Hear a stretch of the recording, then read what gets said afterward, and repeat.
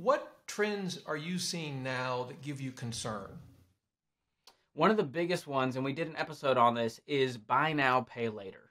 And this is a growing trend. We're seeing some of the biggest retailers in the world jump on this. And it's right below that add to cart button. And instead of $40 for that item, you can pay in 4 easy payments of $10.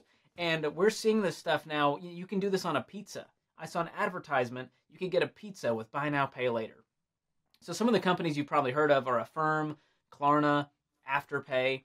And these companies, obviously retailers want to use them because they know that the customer, the consumer, is going to spend way more if this option's available. And Klarna brags about this. They say that the consumer spends 45% more when they use a buy now, pay later service on a retailer's website.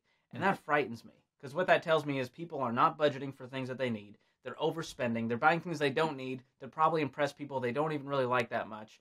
And we obviously want people to buy things intentionally and not through impulse and do it with cash so they don't carry debt with payments for months and months for a t-shirt that they barely wear.